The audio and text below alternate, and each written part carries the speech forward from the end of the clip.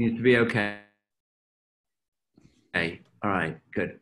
Claudio, last time you managed very well multitasking, but we will have an eye on the chat and the raise hands. Okay. Thank you. Okay, yeah, let's start again. So let's welcome our third speaker today, Claudio Castelnovo from Cambridge University. So Claudio gave a fantastic lecture last week on quasi-particles and in frustrated magnets. And this was certainly one of the most, if not the most interactive lectures so far. And yeah, let's try to make it a similar experience today and ask him lots of questions. Yeah, for those who missed the introduction last week, let me briefly introduce Claudio. So he completed his undergraduate studies in Milano and then moved to Boston for a PhD, which he completed in 2006. After that, he moved to the UK, to Oxford University, where he held an EPSRC postdoctoral fellowship. And he was awarded a lectureship position at Royal Holloway in 2010. But then in 2012, he moved to Cambridge University, where he is now a reader in theoretical condensed matter physics. So Claudio's research interests are very wide-ranging, including emergent and out of equilibrium phenomena in strongly correlated many-body systems, also glassiness and disordered systems, fractionalization of order parameters and excitations, topological order, and further afield quantum information and even quantum computation. So Claudio is, of course, very well known for his important contributions in the field of frustrated magnetism, and in particular, the prediction of magnetic monopoles in spin ice. Today, he will talk about the dynamics and localization in spin liquids. Thank you very much, Frank, for the very kind introduction. And thanks to all organizers for this opportunity. Today's talk, first of all, is the first time I actually delivered. I've just put it together for this conference, so bear with me if it will not be as smooth as it could be. It's actually an overall structure in an attempt to put into a coherent perspective a few bodies of work that are presented in these 4 archive papers. Some of them are published, some of them are not, but I gave the archive links and I give them throughout the talk for simplicity. As it often happens in physics, a few physical intuitions lead to several strands of research that are somewhat related, and then later on a coherent picture emerges, and then hopefully maybe further down the line even a generalized framework for this. But that's what this talk is going to attempt to do. And for this reason, it was done with a broad range of collaborators that I want to start first and foremost by acknowledging. I have, of course, my dear friend and longstanding collaborator, Roderick Musner, who has been on and off in contact with most of the things that I'll be discussing today. And also Yuan Wan in Beijing, Sarang Gopalakrishnan and Vadim Oganesian in CUNY in New York. Matthew Stern was a brilliant undergraduate student who did some of the work in one of these projects from Stony Brook. And then my group in Cambridge, Tom Gray, who actually does not feature in these publications, but I would like to thank him dearly for a lot of discussions and interactions that we had. My postdoc, Giuseppe De Tomasi, recently, about a year ago, joined Cambridge. And then I underlined Ollie Hart, who has been a graduate student with me since 2016, and he is underpinning 3 of the 4 pieces of work that I'll be talking about today. And he really deserves much of the credit, both for his exquisite technical abilities, both analytically and numerically, and his deep physical intuition. So he really did an impressive amount of work, and I will be putting it into a coherent perspective, but I hope I won't be taking the credit for actually the work that he has truly outstandingly done. I will try to keep this talk as self-contained as possible, but those of you who listened to the introductory one last week will hopefully find it easier to follow. And I'll try to make my best to bring everybody else up to speed. This talk is about spin liquids, and specifically a class of spin liquids, which may not be all of them, but encompasses many examples as well as candidate Hamiltonian for real materials, where we can think of the spin liquid behavior coming from some constrained set of configurations that are classically degenerate, and then quantum fluctuations on top that create superposition and quantum dynamics on top of this. And in these type of systems, typically you can understand the physics of these spin states as pictorially as an effective description in terms of a vacuum out of which elementary quasi-particle excitations are born, and they can annihilate back into the vacuum. And there is a close interplay between the physics and properties of these excitations and the vacua that host them. Specifically, we will be looking at a finite temperature window in this system, which is the novelty and that is the underlying thread of all these four pieces of work. The idea is that we're looking at quantum spin liquids that have been studied for a long time with special focus at their low temperature, actually typically zero temperature properties, and their exotic excitations that many of you are familiar with. And instead of looking at zero temperature, we're looking at an intermediate temperature regime where we can model them as para-classical para-quantum. There will have to be some coherent component, but we cannot treat them as fully coherent zero temperature systems. There are 2 points for which we think this approach is interesting, and I will try to make the case as I go through my talk. On the one hand, if we're looking for quantum spin liquid candidates, as we are coming now, or the field is becoming mature to actually search for real materials, there are lots of candidates, some of which are very close to being definitive confirmations, but not quite there yet. We, of course, are in dire need of more and more experimentally available techniques to diagnose and characterize these quantum spin liquids. And as reaching very low temperature is both experimentally challenging and costly, of course, the more we can find precursor at intermediate temperatures of the expected quantum spin liquid behavior at low temperature, the better position we will be in to actually study these systems from an experimental or materials point of view. Moreover, in studying this finite temperature regime, I will try to show you and make the case that it's actually very interesting in its own right. And the fact that you have this para-classical para-quantum behavior will produce what goes under the name of disorder-free localization, because you start with a system that is non-disordered, but having a part of it that behaves classically acts as a disorder for the remaining part of the system that is quantum mechanical. And I'll explain what I mean in these terms. I appreciate that at this point in time, they may sound very confusing. This emergent or self-generated disorder will induce localization, will induce fractal wave functions, scarce states. There will be an interesting phenomenon of phase separation due to the mutual statistics between the quasi-particles, etc. Very rich phenomenology that we are just about starting to study in these times. These are early days for this finite temperature regime. It is a very challenging one. If we take it face value, we're talking about quantum mechanics essentially of an open system or partly mixed state, and typically studying both thermodynamic and dynamical properties for a many-body, two-dimensional or higher system.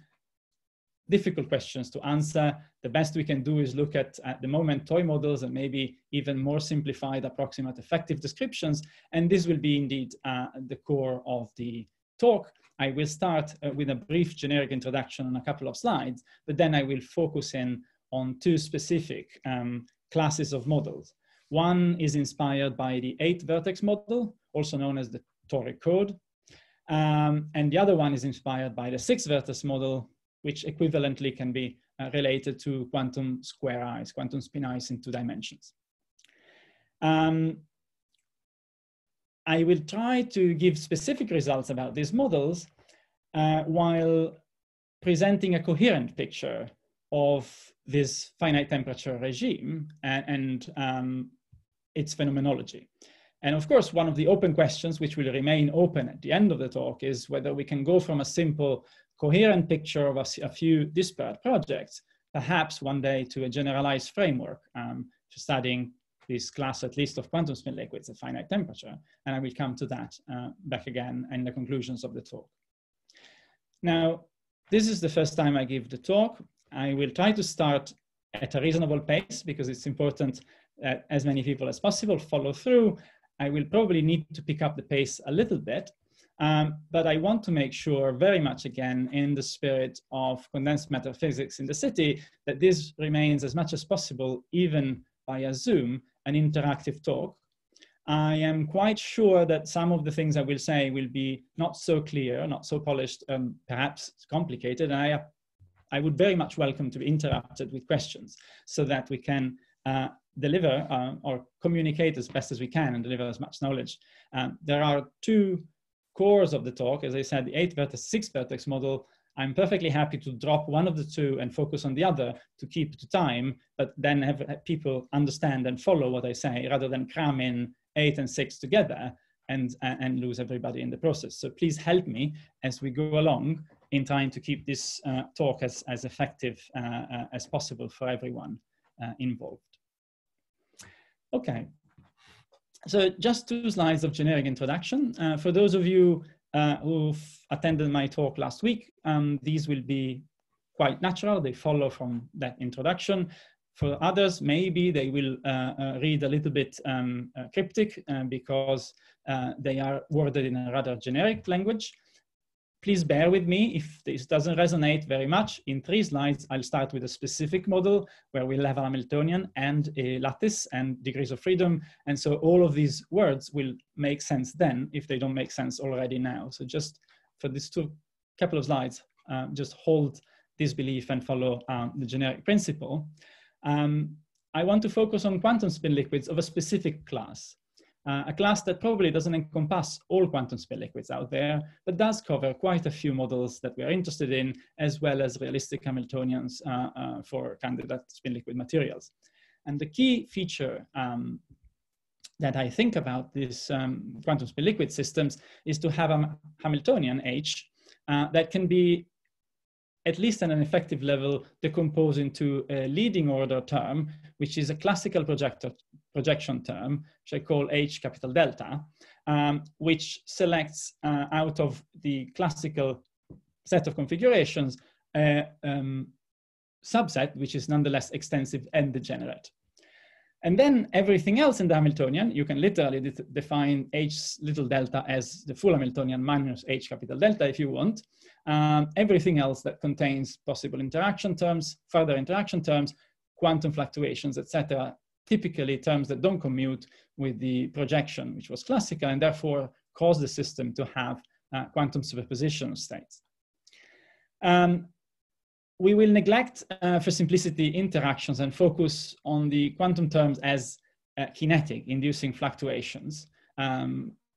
This will be much clearer once we start talking explicitly about operators. At this point in time, it's just a phenomenological statement or generic statement. But typically what you expect is that if you introduce a term that allows quantum fluctuations in a system, this term will try to introduce dynamics in the low energy degrees of freedom. So if you have a ferromagnet, for instance, fluctuations, quantum fluctuations will try to move the domain wall, because moving a domain wall can be a low energy move, whereas creating or annihilating a domain actually costs energy. In this case, because we're talking about spin liquids, the typical scenario is that you have quasi-particle excitations that are point-like, and so the fluctuation makes these particles hop to leading order. And so we will refer to these quantum fluctuations by having a strength H. I used t in my earlier talk. I will use h here because I'll use little t for time.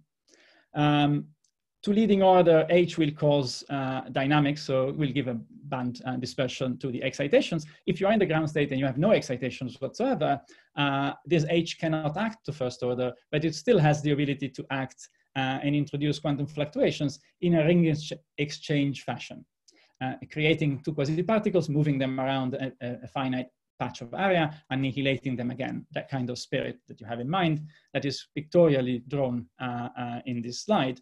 And that will come with an amplitude delta bar, which is the corresponding perturbative term in the generated by the hopping H.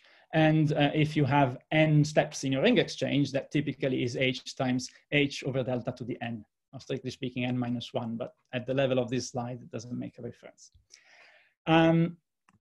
If you combine this, then we can look at the temperature axis for this type of systems, and we place all of these energy scales, and we have the dominant one, which is capital delta, the projective. Above it, it's a disordered paramagnet. Temperature is the winning energy scale. Below it, we place H, the dynamics for the excitations. If it were larger than capital delta, you probably wouldn't have a spin liquid to begin with. And the intermediate temperature window between little h and capital delta is where you expect essentially classical spin liquid behavior, because the quantum dynamics, quantum coherence induced by H is spoiled by temperature being larger than H at a generic assumption. And then we have a decently large gap to the next energy scale, which is delta bar. It's perturbative in H over delta, and therefore much smaller than H itself.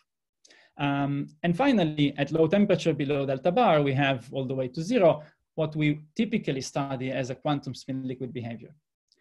The focus of this talk is this intermediate window between delta bar and H, where you have to include some quantum mechanics in your system,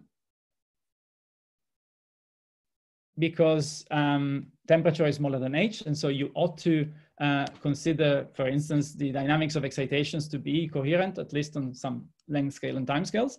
On the other hand, temperature is much larger than delta bar, which was inducing the quantum spin liquid, the full quantum spin liquid behavior, and therefore you're not quite allowed to consider the system as fully coherent zero temperature state.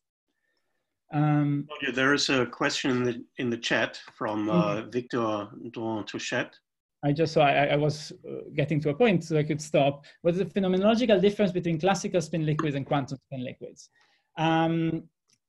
There are several, but for instance, quantum spin liquids, one thing we'll see in a moment, they can exhibit non-trivial statistics. Well, of course, if you're a classical spin liquid, the notion of statistics doesn't exist. So that's as an example. I mean, you can move around the excitations in a quantum state and then do operations on the wave function. Classically, this is a very different beast, because you don't have braiding of anions or anything like that. So this is as an example. There are a few others, but let me know if this is sufficient to answer your question, and if not, perfect. Okay, I can elaborate more later if you want. So we have this question mark regime. One has to devise a description that is between classical and quantum. It's, as I said earlier, it's the highest temperature where one can expect any precursors of quantum spin liquid behavior. Higher temperatures higher than H, and then you expect truly to have classical spin liquid behavior, all coherence wiped out, therefore all dual quasi-particles, all anionic statistics, all is gone. And this precursor to quantum spin liquid behavior, as I said, is potentially important to experiments, just to drive home again the same point I said a moment ago.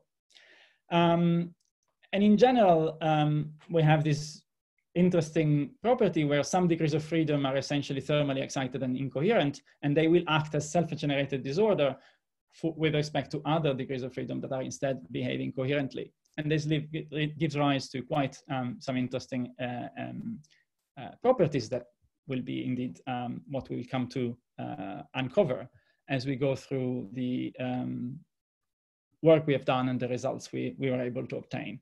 At the moment, we only have a few interesting case studies and maybe hope for a coherent picture thereof, and the general framework is maybe what would be interesting to aim for in the longer run.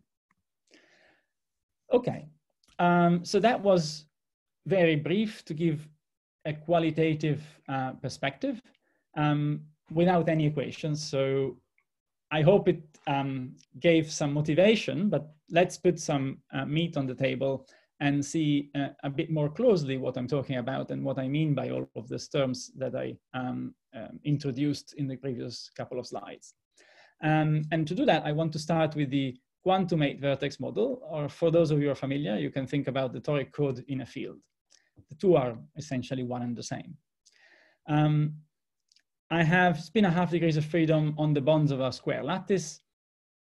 And I start by introducing the largest energy term in the Hamiltonian, H delta, which is a term that tries to force the product of the sigma z components of the spins around every site or star in the lattice to be +1. So we have minus capital delta. I should have written it, but capital delta intended to be positive, sum over stars of the product along the star of sigma I z. And then we turn on a simple transverse field, x direction for simplicity in this case. What you can see is that if every star is, has a product which is +1, then you cannot flip a spin for free, because if you do, you will violate the minimal energy condition in H delta. And so if little h is smaller than delta, you will only be able to act perturbatively in the ground state unless you have excitations present. If you act perturbatively in the ground state, I would leave it as an exercise. If you want to try, or if you're familiar with the toric code, it will be absolutely obvious. The first thing you can do in perturbation theory is to actually flip the 4 sigma z components of the spins around a plaquette. Say plaquette P, you flip all of these 4 spins, and then you quickly realize, if you check, that the minimal energy condition for H delta is satisfied. And therefore, this generates, in perturbation theory, this term H delta bar, where the energy delta bar is the perturbative energy of this ring exchange process, and it's h to the 4th over delta cubed. And the operation that flips the sigma z components for the 4 spins is just the product of the 4 sigma x components of the same spins. And then we see the typical structure of a toric code Hamiltonian. For those of you who are familiar, we have the star terms, which are the product of sigma z components, and the plaquette terms that are the product of the sigma x components of the spin 1/2 or Pauli matrices. If we took only H delta and H delta bar, we actually end up strictly with the toric code. And the two terms favor, well, the first one is the one I just said, the product of sigma z to be +1. The second one, we clearly see that favors the product of the sigma x components to be +1. But the beauty of this model, which was originally proposed and discussed by Kitaev, is that these terms commute. And so even though sigma x and sigma z trivially don't, and when they both appear in the Hamiltonian, one has to be careful about how to understand the behavior of the system. These products actually commute on the lattice. And if they commute, you can simultaneously minimize them or simultaneously satisfy them. And so we can talk immediately about excitations in the two languages separately. Before we do that, however, let's look at the excitations in the H capital delta alone by looking at what happens to their excitations if we switch on a transverse field starting from a tensor product sigma z state.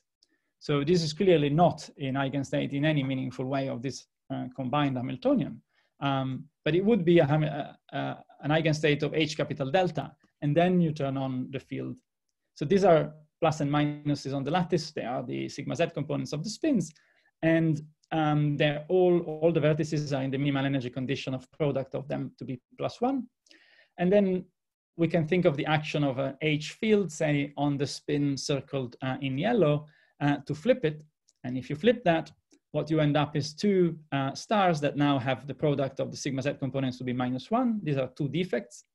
The moment you have 2 defects, you immediately realize that now I can flip spins around these defects, whichever ones I want. And what I end up, say, take the one circled in yellow now, I end up moving my defect from one side to the other, healing the vertex in the middle. Anything that costs energy in this picture is represented by black dots. Everything else is in the ground state. Therefore, you see that as you flip one or two spins, the excitation remains the same. And if you keep going flipping spins, again, the energy is still the same. So you can separate these two defects at no energy cost. They are trivially deconfined.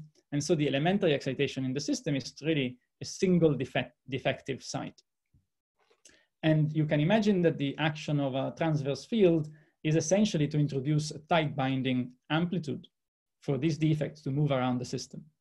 There is a further complication if you want the full picture, because these defects can be created and annihilated out of the vacuum. And that's, of course, in addition to a typical tight binding model. But for instance, at low defect density, you would be thinking about them purely as a tight binding problem that is completely uniform across the lattice. And in fact, you can map the system to tight binding at low energies quite neatly.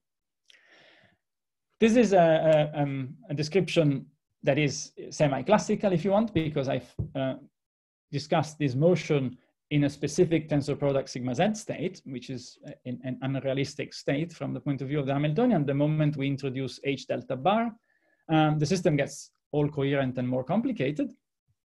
But the elementary excitations remain quite clear thanks to the commuting properties of these plaquette and star terms.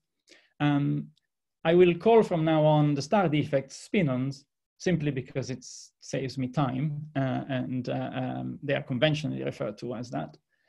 So spin-ons will be any star that has the product of sigma z to be -1 and they cost energy capital delta.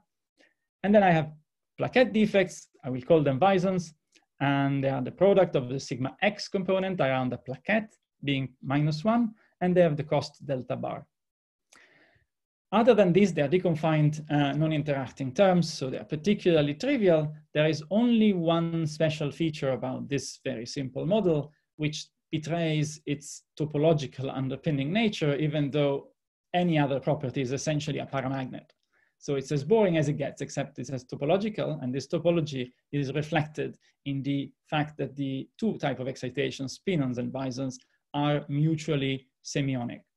What I mean by that, if you have a ket state with a spin-on S and a plaquette P excitations, so a spin-on S and a Wison P, and you take the spin-on, move it around the Wison and come back to its original place, the wave function picks up a minus sign.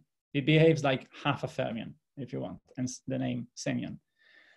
If you wanted to see how this comes about, is actually fairly straightforward. If you want to think about it, imagine that you have a spin-on sitting on the lower left of the black dots in the figures at the bottom, and you move it to the top right position. And you can choose to do that along many different paths, and I showed two of them by the yellow lines in the figure. Moving a spin-on means applying the field H multiple times along the path for every edge that you are crossing. And the two paths here clearly differ by the edges of the plaquette P. Remember that sigma x spins square to 1, so you can change one path to the other by multiplying by the 4 sigma x spin operators around the plaquette P. And now you can clearly see the semionic statistics. If P hosts a Wison, the product of those 4 sigma z's is a -1, and therefore moving the spin-on along the path on the left has to come with a minus sign compared to moving the spin-on with the path on the right-hand side. You're welcome to try the paper and pen calculation if you like, but I hope this gives you a flavor of why the semionic statistics comes about. So to recap, back on track with respect to what we wanted to study in this talk, if we look at the temperature axis for these systems, we have these 3 energy scales, delta, H, and delta bar, and the intermediate regime between delta bar and H is the one we want to look at. We have temperatures smaller than the hopping amplitudes for the spin-ons, and therefore we ought to include some level of coherence in the hopping of the spin-ons. On the other hand, the Wisons, well, temperature is larger than their own energy scale, so they are thermally populated. If they have quantum dynamics, it will be at an energy scale also lower than delta bar. So temperature larger than that, we expect dense and incoherent or stochastic dynamics for them. And it's the interplay of these two that we want to understand. And thanks to the semiotic statistics, there is a very interesting mapping that we can draw, an analogy. Because every time a spinon goes around a Wison, picks up a minus sign, this is the same behavior as a charged particle hopping around a pi magnetic flux. And so we have a mapping of this incoherent superposition of Wisons with coherent spinon hopping to a tight binding model of charges in a random pi flux background. Naively, the first thing that comes to mind if people think about this is Anderson localization. If you have static pi flux background and tight binding over it, you have an Anderson localized model. All energy eigenstates are localized with a pathological divergence at zero energy that is, in some sense, reasonably understood. The physics here is, however, slightly different because the pi fluxes are not background disorder that is static. They are degrees of freedom that are part of the system. Pi fluxes are degrees of freedom as much as the spinons. The difference between them is essentially how coherent versus stochastic their motion ought to be modeled. And this leads to a very important difference. So we have this self-generated disorder that has, in principle, some dynamics of its own and needs to be accounted for. So we have Anderson localization of these emergent particles, and we will see that the response of the pi fluxes themselves will lead to actually some interesting thermodynamic phase separation due to the semiotic statistics. But these are buzzwords that I'm getting ahead of myself. We actually are going to come to that physics in some level of details, and I hope I'll be able to show you what I mean and why I'm excited about it. First thing, however, if we want to go beyond this pictorial slide, we need to discuss timescales. That's the difference between charges in a random pi flux background and this system where the pi fluxes are quasi-particle themselves, part of the degrees of freedom of the system. And from this, we can take... There's a couple of questions in the chat on the last slide, maybe. Oops, okay, sorry, they didn't update until now. For Optimus Wisons, yes. I don't allow for hopping of Wisons because this talk is an hour long. Actually, the papers discuss hopping of Wisons, and I should have discussed it as well, but it would have taken me like another 5 minutes, and I didn't want to stray. The point is that in order to have a quantum spin liquid at zero temperature, the hopping of Wisons would have to sit in this energy range between 0 and delta bar. In the sense that their hopping should be smaller than their own energy scale. Otherwise, they condense most likely. So the physics could be driven away from a quantum spin liquid phase. Roughly, I mean, that's just a generic expectation. It would sit here, and so temperature is larger than delta bar and larger than the hopping of the Wisons. Actually, the only thing that we really care about is that temperature is larger than the hopping of the Wisons, so that the Wisons are essentially stochastically moving because we expect temperature to essentially decohere them after every single hop. Is the typical picture where you expect quantum tunneling regime of spins, but temperature is high enough that multi-spin events are never coherent. So that addresses the hopping of the Wisons. There's nothing protecting them. It's just that it's low and temperature wipes it out. As a matter of fact, I'll mention it in 1 second in this slide. Claudio, to follow up on this. Yeah. So it's not true that the Hamiltonian with H delta and H delta bar only is self-dual, and you can interchange the role of spinons and Wisons.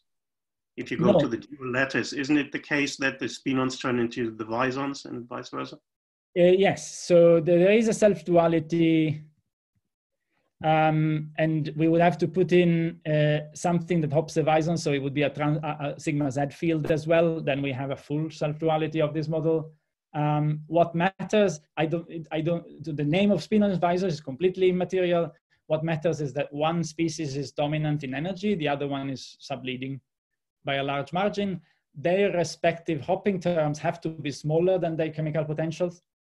So what you have to have, I should have maybe added it here. You have to have H prime for the Wisons smaller than delta bar and H smaller than delta. Then if you want to swap delta bar and H, I'm perfectly fine. And you swap also the role of H and H prime. Delta bar and delta and H and H prime, it's fine. That doesn't matter. The self-duality is fine. It's the separation of energy scale that is crucial to the discussion. So indeed, that's what I was trying to explain here. We have a spin-on timescales. And well, if you have a tunneling amplitude or hopping amplitude H, you typically expect a characteristic timescale 1/h. And then the question is, what's the characteristic timescales of the Wison motion? And here it's a bit more hand waving. If they really don't have any hopping, then you could imagine that 1/temperature, roughly speaking, gives their stochastic dynamic timescale. It's not a very solid argument, but approximately. And 1/temperature, because of the window, is much larger than 1/h. If the Wisons themselves have a hopping amplitude, H prime, then 1/h prime would be their timescale. But 1/h prime, well, H prime has to live below delta bar in order to have a quantum spin liquid. So 1/h prime is above 1/delta bar, which is much larger than 1/h. Either way, we have these Wisons that are particularly slow. And that's the key point. We have Wisons that are much slower than spin-ons, and these allow us to make two reasonable working assumptions. The reason being that if we want to tackle the problem face value, even in the simple setting of a toric code, it's a nightmare. It's 2D, strictly speaking, strongly correlated. And you're talking about sort of finite temperature dynamics for a quantum many-body system. So not many techniques that we can deploy other than brute force CD on a relatively small system size. And if we want to make a bit more understanding, especially at the intuitive level, we want to be able to delve into some effective descriptions. And we can exploit, or at least what we did is to try and exploit the separation of timescales to propose some effective models that maybe tell us a bit about how these systems behave. So the first assumption will be the most brutal one. Let's look at let's consider the Wisons to be static. We're going back to essentially a charge hopping in a fixed pi flux background. Of course, this is going to be valued for some short or up to intermediate time and length scales. It will clearly not be the right picture if you're looking at asymptotic long time dynamics, but it may be sensible in that regime. And then we can take sort of the opposite limit, where we think that the spin-ons are instantaneously in equilibrium given a pi flux background.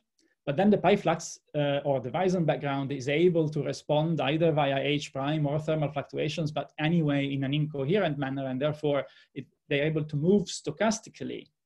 And every time they change configuration, the spin-ons remain in their instantaneous ground state.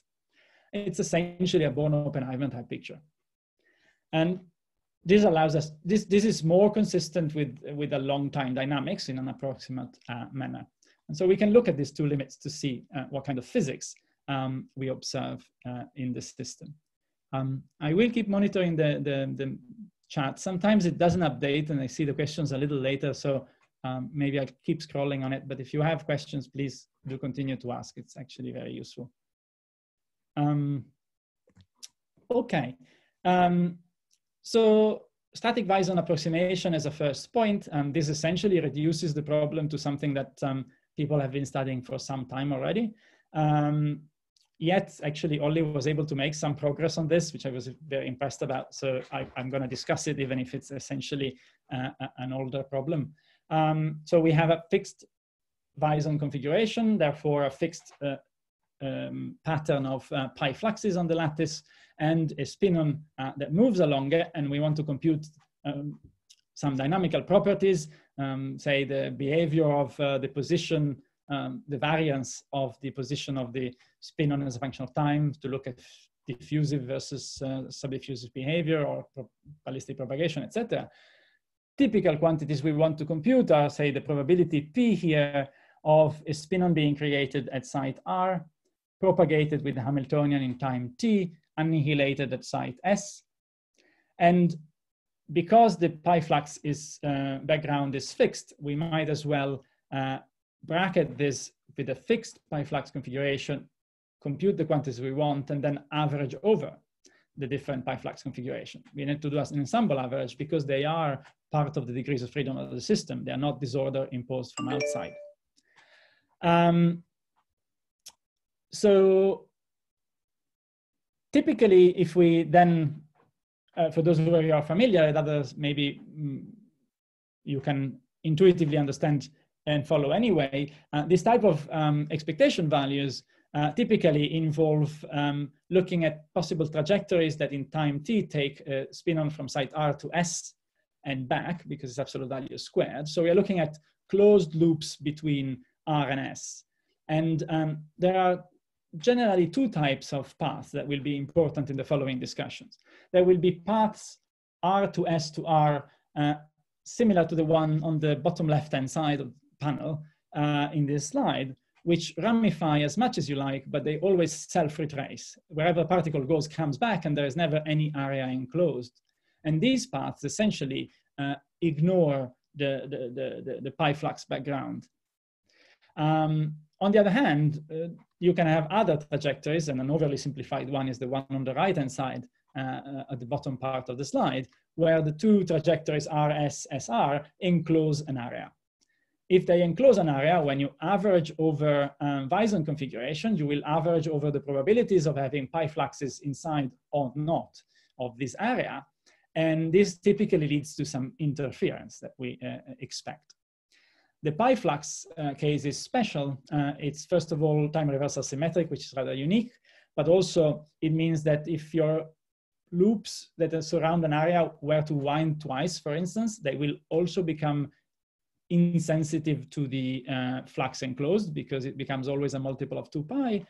However, generally speaking, you can have this intuitive picture in your head that if you are enclosing an area, there will be some interference. And when you average over Weisman configurations, this will reduce the weight of these paths with respect to the self-retracing ones. This remains a very hard problem, but we can take a brutal approximation and say, what if we focus only on the self-retracing paths? No, so we take the favoring to an extreme limit and we completely ignore paths that, that enclose an area. It's of course brutal. It's not what the system does, but it's one case where we can do some analytics as opposed to doing numerics, which even with symplectic integration limits our system size and timescales quite substantially. If we focus only on self-retracing path, there is an interesting analytical treatment that actually allows you to take so all the paths from R to S that do not enclose any area and map them onto walks on a beta lattice, because you can take the square lattice and then trace all the paths that now become independent into a beta construction of connectivity 4. I don't have the time to go into these details. That's the reference of the archive. And this is actually the beautiful technical work that Olli did in really producing outstanding results and an exact solution on the beta lattice that, well, it's unprecedented in the sense that even people working on this problem in 2017 didn't dare going through the full calculation. What distribution of Weisman configurations you take? Yes, so at this point in time, we are taking an ensemble average over all Weisman configurations. And in this, for these specific calculations, we assume that they are at infinite temperature. So delta bar is so small compared to temperature that there isn't really, their probability are half essentially. Later on, this is not a crucial importance. You can actually account for the chemical potential. Later on, I'll give a formula where that actually matters, but it will be a couple of slides down the line.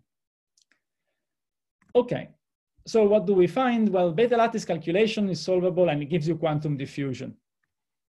Quantum diffusion means that you are actually still a quantum mechanical, solving a quantum mechanical problem, but the lack of interference because of self-retracing actually tells you that the scaling of R square as a function of time is linear rather than quadratic.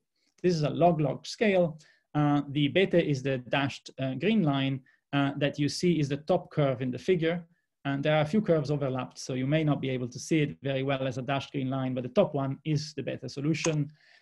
In log-log scale, what happens is that you start off quadratic, which is ballistic. This is expected if the motion is shorter than the typical distance between visons, you don't see any visons.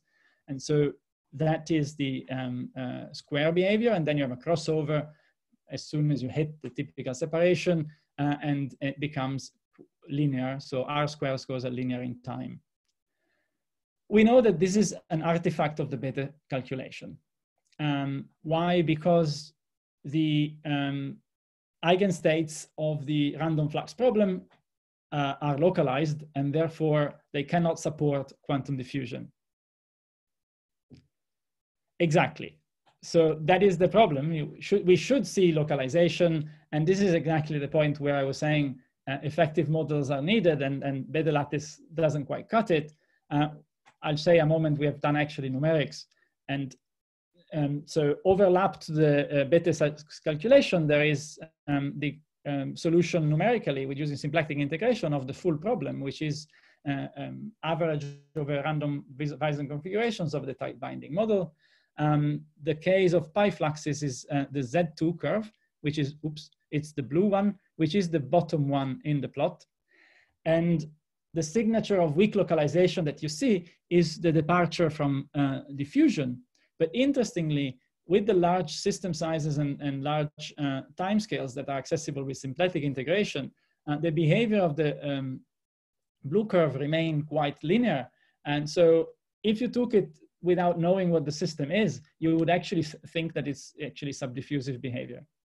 Again, it's not consistent with localization. The blue curve has to eventually plateau because the states are localized, but it does so on incredibly long time scales.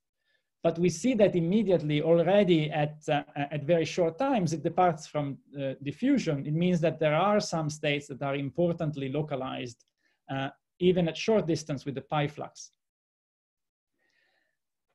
Very interestingly, what happens if we break the pi flux, which is the time reversal invariant as a curiosity, and we put 2 pi over 3 fluxes, for instance, or pi over 2 fluxes? I'll come back to that question in a second. And that's represented by the Z3 case, Z4, or we can plot even continuous fluxes. And it's remarkable that over these timescales, they overlap exquisitely with the beta solution. So it means that those states are so weakly localized that the system is really just quantum diffusing for a long time before it realizes, oops, there is actually a localization length, and it should tail off and plateau. There is some intuitive picture for that, but we will, I will have to skip it because I want to get to another property that I find a lot more exciting than this. This is some senses, some redigested understanding of largely some existing literature. Let me catch up on the questions 1 second. So the form of disorder seems to be quite different from white noise disorder in hopping. Perhaps this is why gate physics seem to be absent.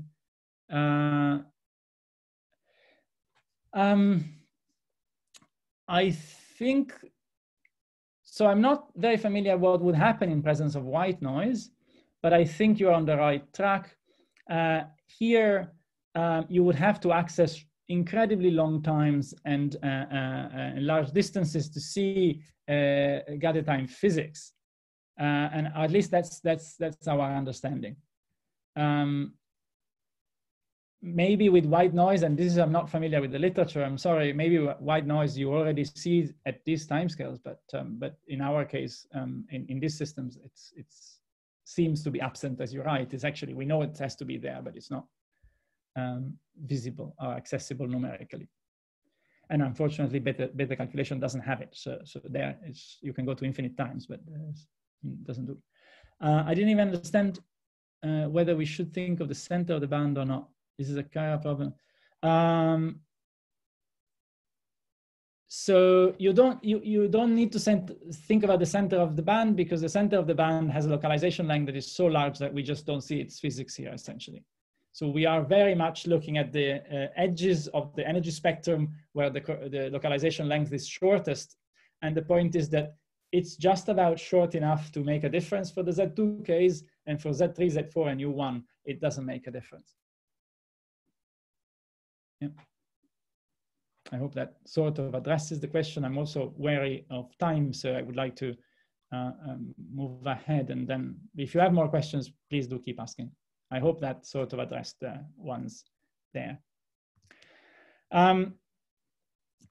This is, in some sense, revisiting old physics. The newest part here is this beta solution, which is impressive to me, and a few other considerations.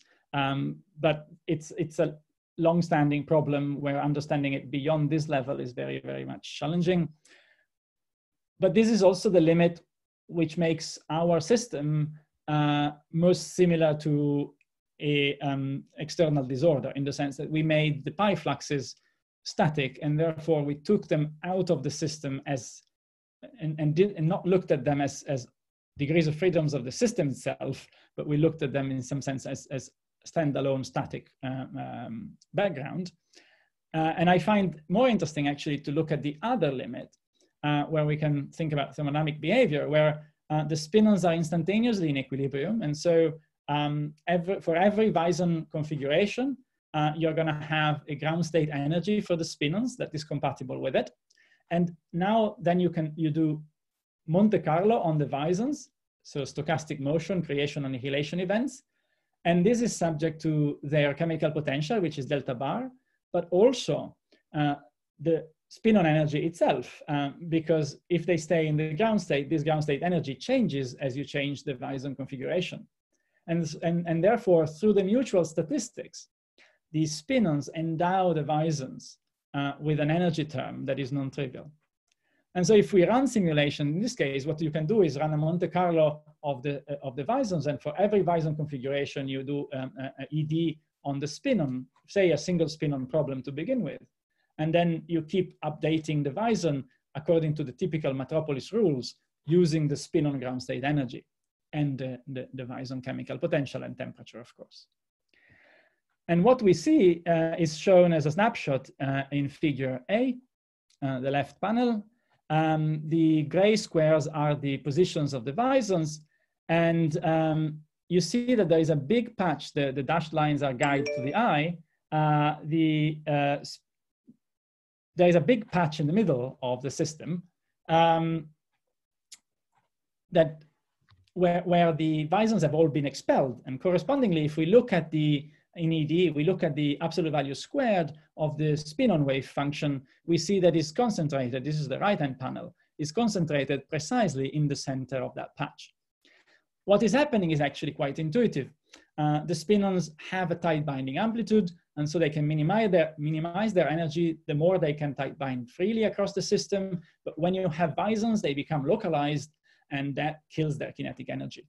Therefore, the spinons would like to get rid of all the Wisons.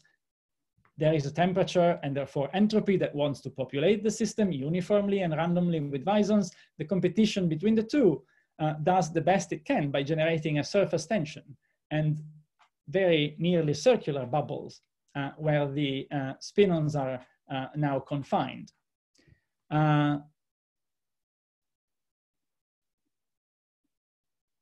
Yes, that's exactly true. The Wison energy functional is not local.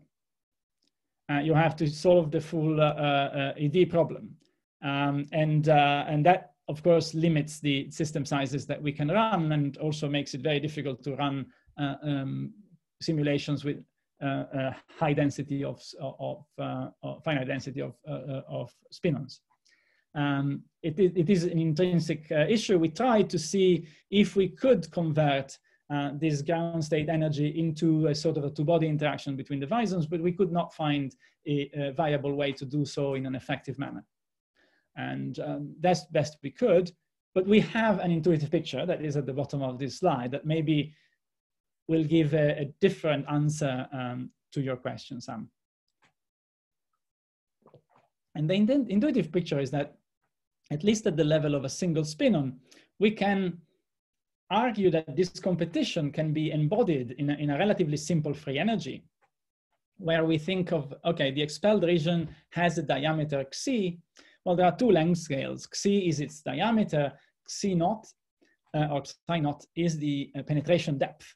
So the diameter, there are no visons, and of course that's just spinon is happy to tie bind around. And then the penetration depth is when the wave function, spinon wave function, enters the vison populated region, and it gets suppressed exponentially by localization. So the free energy is precisely a combination of this kinetic energy of the spinon in this region. It's J naught squared, it's proportional to h, the hopping amplitude. J naught squared is essentially the zeroth of the Bessel function first order, divided by xc plus xc naught. So this whole term, the whole first term in the free energy, is effectively the ground state energy of a quantum dot of size xi plus xi naught diameter. And then we have the fact that temperature, or well, we have actually T times minus Ts, the typical entropic contribution to a free energy, where the entropy comes from the fact that everywhere in the system, the spinons are populated, visons are populated thermally. They have an energy delta bar and temperature, inverse temperature beta. So 1 plus e to the minus beta delta bar is essentially the free energy, sorry, the entropy of the vison configuration in presence of the sole chemical potential. And then we have to account for the fact that that energy, that entropy does not contribute in the patch where the visons have been excluded. And that's why there is a contribution of psi square outside, and of course proportional to temperature, and the others are just factors. So intuitively, we can understand that as the competition between the ground state energy of the spinon localized in this self-generated dot and the entropy of the visons around it. Notice that around it, the spinon wave functions decays to zero very quickly. And so around it, the visons are truly just non-interacting because the spinon is not there, and the vison in this simple model have no interactions between them. Given this very simple effective free energy, we can then minimize with respect to xi, and that gives us the equilibrium values xi star as a function of temperature for these bubbles. We can compare them to numerical simulation of the Monte Carlo type mentioned earlier. And this is done in the top left panel here. So the blue curve is referred to the axis on the left, and it's the NP is the vison density. And of course, there is a lot more physics in the behavior of the simulations, but the dashed line is the solution of that very simple free energy. And the agreement is quite remarkable considering how simple that is. It ignores any roughness of the disk, etc. Similarly, you can compute xi, the average value of xi, or typically average of xi square under square root. The red dots are the simulations with the axis on the right-hand side. And again, the dashed line is the solution of the free energy. So remarkably in decent agreement. So it seems that we actually have the correct physical picture of what is going on. This is really an effect of the mutual statistics between the spinons and the visons, in the sense that the only reason why the kinetic energy of the spinons endows the visons with an energy that forms this patch is because the mutual statistics interferes with the kinetic energy gain of the spinons hopping around. So the observation of any physical properties that are related to the presence of these depleted patches is really a signature of the core feature of a quantum spin liquid, the mutual statistics between its anionic excitations. Now, if someone in the audience, particularly our referee, for instance, wanted to play devil's advocate, of course, could say, we took a very, very simplified model where there are no interactions whatsoever. Now, if we were to switch off the mutual statistics and turn on interactions between the spinons and the visons, Now, the model is no longer topological. You've lost a lot of the interest, but you still expect localization because the fixed, the stochastic visons would act as localizers or would introduce some localization to the tight binding spinons. That is true, but the beauty of the system and the robustness lies in the peculiarity of the pi fluxes and their time reversal invariant. They localize on time scale, on length scales that are exceptionally short compared to a typical interaction energy scale. This is shown in the right-hand side. What we did is run the same simulation, switch off the statistics and turn on a sensible energy scale on-site interaction between the spinon and visons. We do get localization. The kinetic energy of the spinons feeds back into the energy of the visons. But what happens is that this localization length psi naught is actually much bigger than psi. And so rather than seeing a patch, what we see is a very smooth modulation of the vison density. As a matter of fact, on the lattice sizes that we can simulate, this is so smooth that it's essentially uniform. And so that translates into a uniform shift of the chemical potential for the visons. Instead of a nice patch or depletion, what we have is a uniform change in the density. So the vison correlation is uniform across. It doesn't have any particular features, and it's shown in the top right small inset panel here. And correspondingly, if we plot the density as a function of temperature, is the blue curve here, and overlapped almost perfectly with it, so to the point that you really can't see it, is the solution with a modified chemical potential for the visons. So we have a very different physics going on. If on this model, exactly the same simulations, you turn on the statistics, you get the red curve here, and you get the bottom right small panel. So immediately the patches come back because psi naught now is controlled by the mutual statistics of the pi flux type behavior. It creates this depletion region, and it gives you a dependence of the vison density on temperature, which is qualitatively different from a changing chemical potential overall.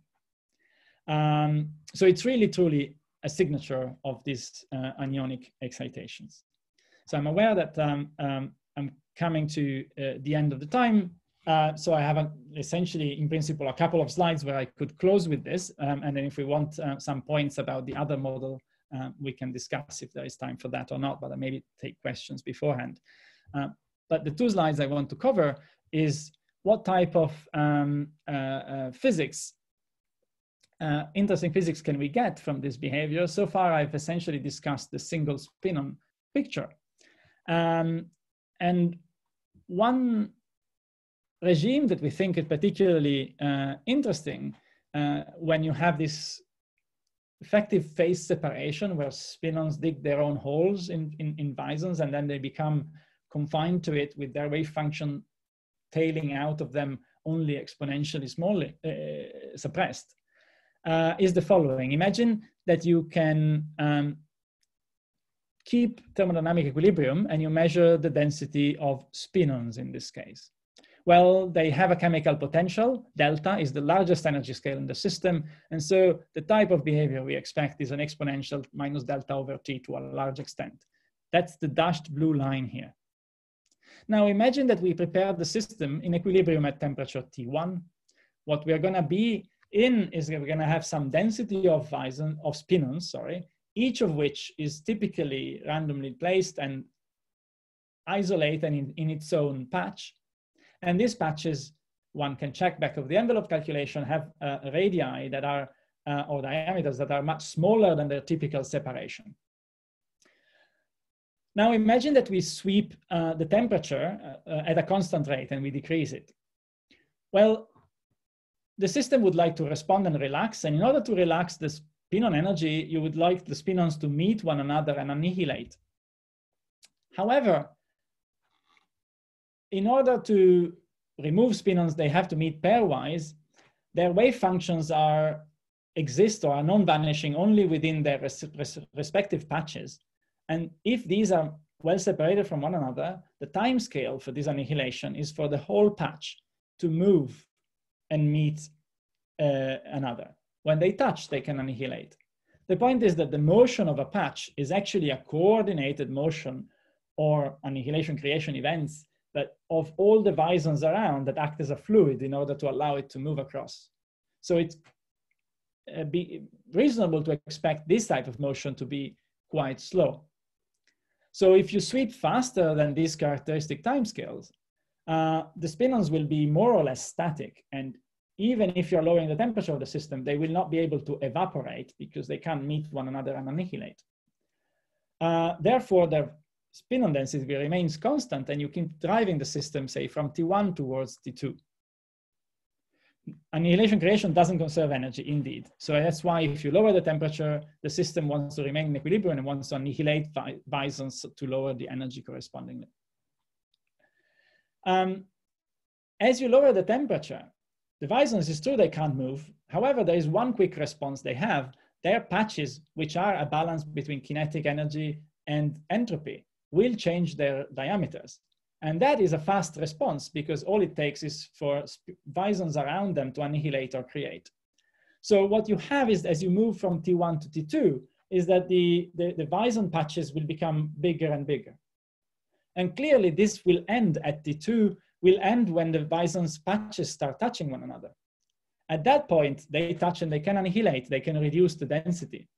And so if you keep sweeping temperature down, now you get into a kinematically locked regime where you continue to expand the bubbles, they touch, they annihilate, new bubbles touch and annihilate, as they keep expanding. And so you continue to keep the system at this threshold where the typical diameter of a bubble is approximately the typical separation between the centers of two bubbles. And that is again, something we can compute from the phenomenological free energy model that I mentioned earlier. And that's the dashed line, which is actually a T to the fourth behavior. So we switch from an exponential in the blue line to a power law. And then you keep moving along that if you keep sweeping temperature down. And say you go from T2 to T3. Now imagine you start increasing the temperature again from T3. You are in a situation that is artificially high in spin-on density. And the bubbles are just touching. You increase temperature, entropy wins, the bubbles shrink. So they separate from one another, they decouple. So nothing happens anymore to their density. And because they are overpopulated, they don't get created either. So you're going to have a plateau again on the spin-on density from T3 to T4. This behavior will stop only when temperature is so large that your stuck, well, your density of stuck spin-ons becomes smaller than the equilibrium one, and then you start generating new pairs, etc. And so you go from T4 to T1. And so this is a pretty interesting out of equilibrium regime, and these plateaus of increasing, decreasing patches with slow motion that could have several experimental signatures, clearly in transport properties, in susceptibility, etc. And you don't have to go around the full cycle, but even exploring just the different plateaus would possibly give rise to very specific signatures. That's our hope. And these signatures, as I argued in the previous slide, are direct evidence of mutual statistics and therefore of quantum spin liquid behavior that would appear in the system if it were equilibrated all the way down to low temperatures below delta bar. Okay, I will skip for the time being the sixth vertex and come to conclusions, take questions. And then you can tell me if we want to say a few words about the sixth vertex or not. And so just to summarize before I take all questions is that we discussed one class of models out of the two, but I tried to make the case that there is an interesting, well, we studied dynamic and thermodynamic properties of this intermediate temperature regime in a class of quantum spin liquids, those characterized by this dominant classical projective energy scale.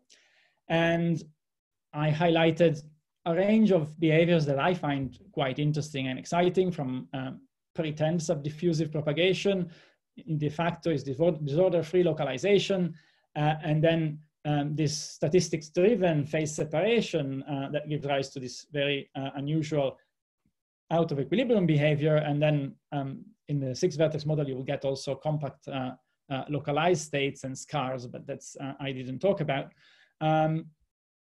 Many of these behaviors we think have potential for interesting experimental signatures in transport or response properties, and they would be the earliest signatures of the underpinning quantum spin liquid behavior at very low temperature or 0 temperature that may be observable in experiments that would make this intermediate temperature regime not only interesting per se, but potentially very powerful in the diagnostics and characterization of candidate quantum spin liquid Hamiltonians and materials. I discussed one simple case study. There is another that we studied in the other 2 papers outlined here. And I tried to paint a coherent picture thereof. Of course, we are still far away from having a general framework, which would be the outcome in the end, most desirable outcome in the end, but that will take more work, and looking forward to it, actually. I think I would take questions now, and then we can touch upon the 6-vertex if there is an appetite for it. Okay, yeah, let's thank Claudio for now and start with questions.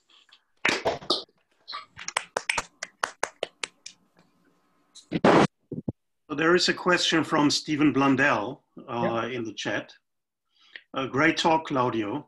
Can you say a bit about which experimental systems you think would best realize this kind of spin-on Wison behavior?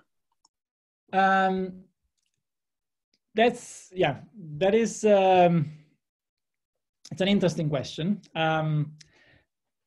The spin-on Wison behavior relies on Z2 type gauge theories in quantum spin liquids, which are the ones where we have not too many experimental realizations at hand. But it was the simplest to sort of set the stage for and talk about. The 6-vertex, which is related to quantum spin ice, would have had more of an experimental angle, but I chose to order them that way. And so apologies for that.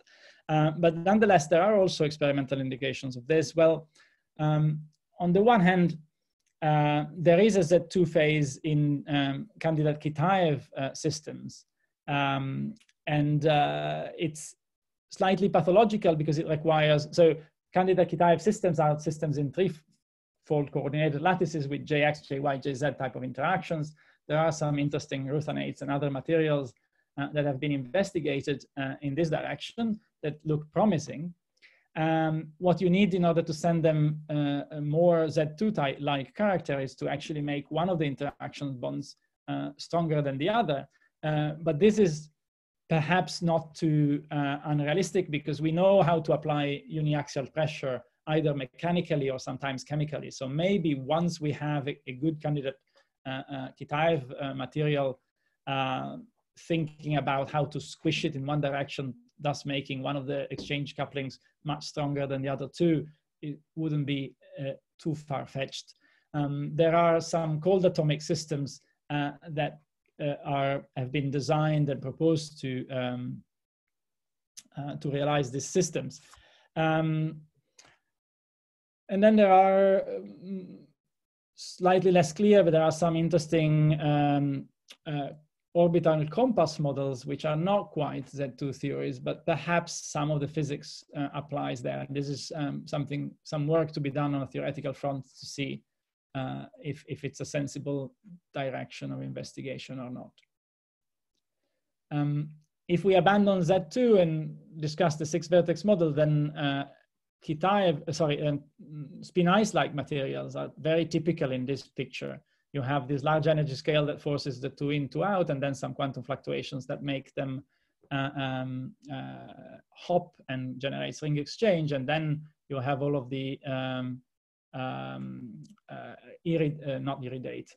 the Praseodymium family, for instance, where one can hope to see some of this behavior. Andrew? Yeah, so just to repeat, Sam just said you can ask questions by using the raise hand option, which Andrew just did. Andrew, raise the hand. Hi, Claudio. Great talk. I had a question. You mentioned the connections, a whole range of phenomena such as many-body scars, disorder-free localization, and also things like Hilbert space fragmentation and so on. But the message from MBL seemed to be that disorder-free localization only really occurs for singular interactions, singular in one way or another. And the story was probably more like a disentangled liquid if you don't have that sort of singular interaction. Which do you think holds here? Is it this disentangled liquid story of Grover Fisher, or is it something that really has localization?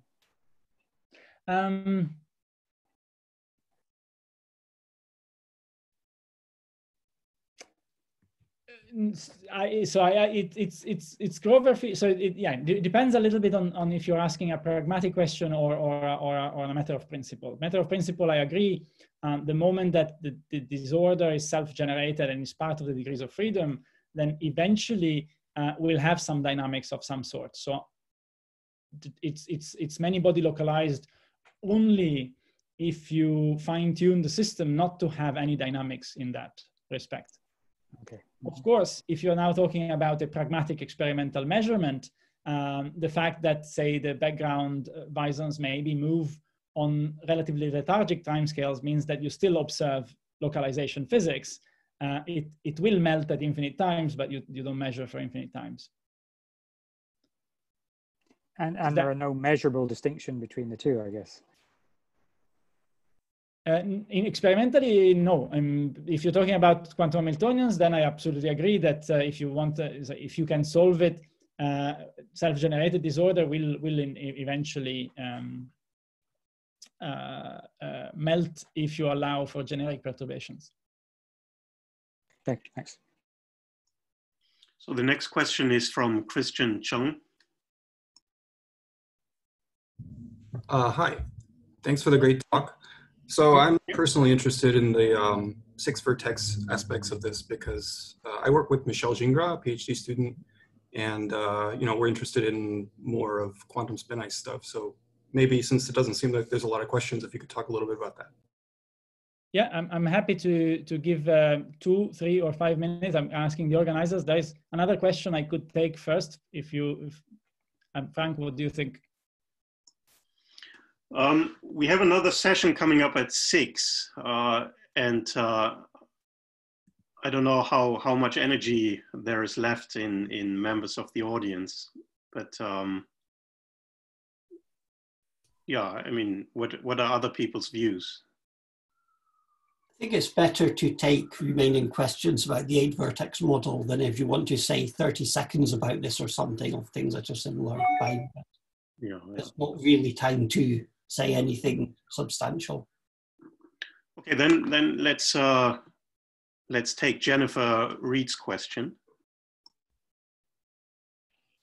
A bit of a related question, actually. I'm wondering if you can say anything about the presence of dispersionless excitations. Would they be expected in the 6 vertex model, but not the 8 vertex model? Yes. So exactly. So that those dispersionless, as in, for instance, scars or compact localized states. So I can give a 30 seconds that perhaps will give some answer to both Christian and Jennifer.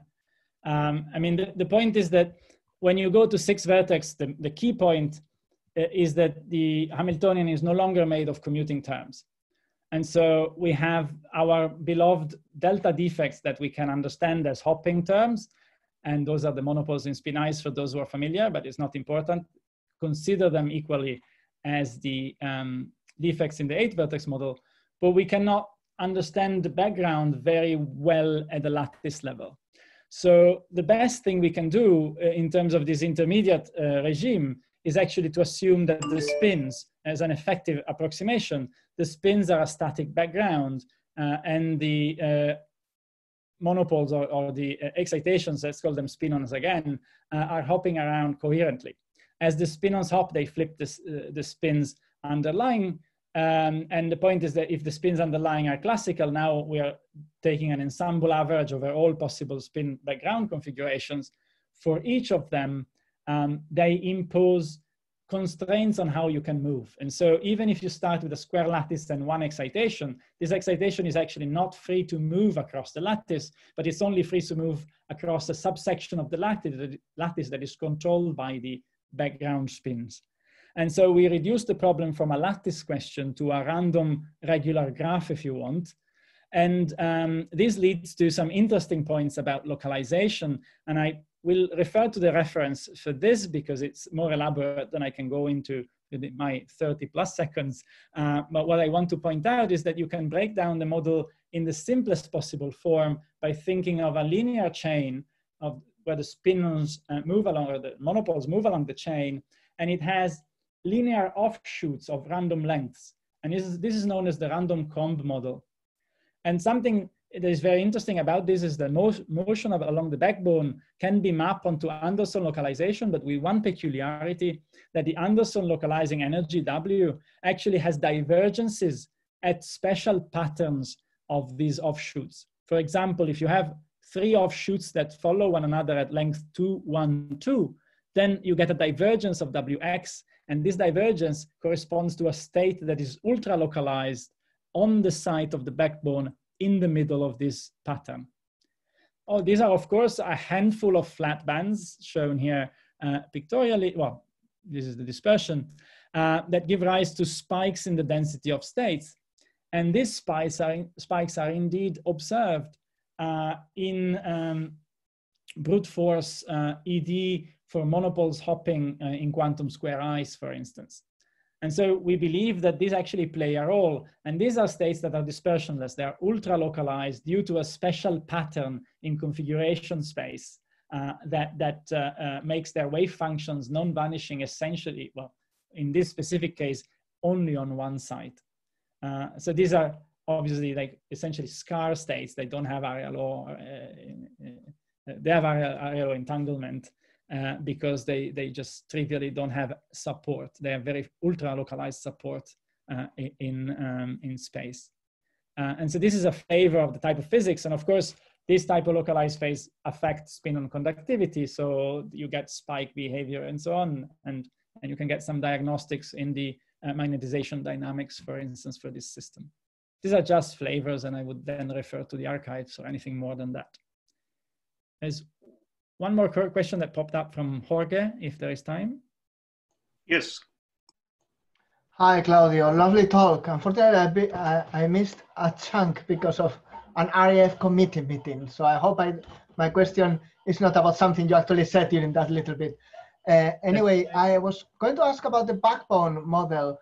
If you imagine having one of these paths that wandered off and connecting it to another, then it becomes a model that several people looked at for localization on small world networks some 10, 15 years ago. Efitov had something, I wrote something with Vivaldo Campo. And I just wondered, there was localization there as well, and there's also interference, Anderson type effects. Do you think this is fundamentally different, or could there be connections with those? No, they're very, very similar. It's just that in terms of taking an ultra simplified local picture of the system, we didn't have particular reasons to connect the legs. So we took them linear, sticking out. It turns out there is a huge classical literature on the random comb model, and there wasn't much of a quantum literature. So we just wanted to fill that gap. But the concept of comparatorized states and that type of physics, it's shared between these models in many different features. Did you look at the fractal structure of the wave functions? Because in those cases, they were multifractal, so they had different power laws for different moments. We get, oh, I don't have this slide, but we get multifractal structure when we look at actually quantum tight binding in quantum square ice, as indicated by all the Q inverse stratification, Q powers of the inverse stratification participation ratio. This is only shown as the standard IPR, but if you look at all the Q moments, you do see something that indicates multifractal behavior. But we are working with ED on relatively small systems, so we don't feel like comfortable making a serious claim about it. Thank you. Very interesting. Thank you.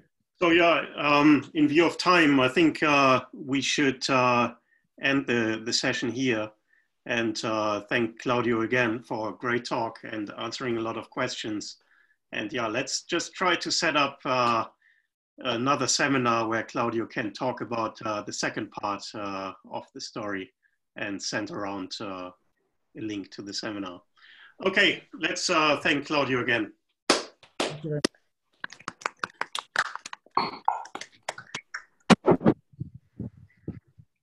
Okay, So we my should, suggestion is to have a 5-minute break that everybody can get something to drink or eat or do other things. And yeah, let's meet again in 5 minutes. So what time precisely? At six, just after 6 then? Yeah, let's Yeah. say 6:05. 6:05. Okay, thank you. Thank you.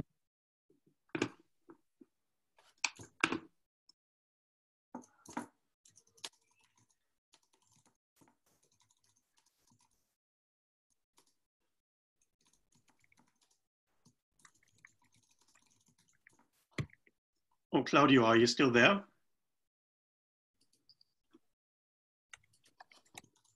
Yes, I am. Could you stop screen sharing? Good thanks. point.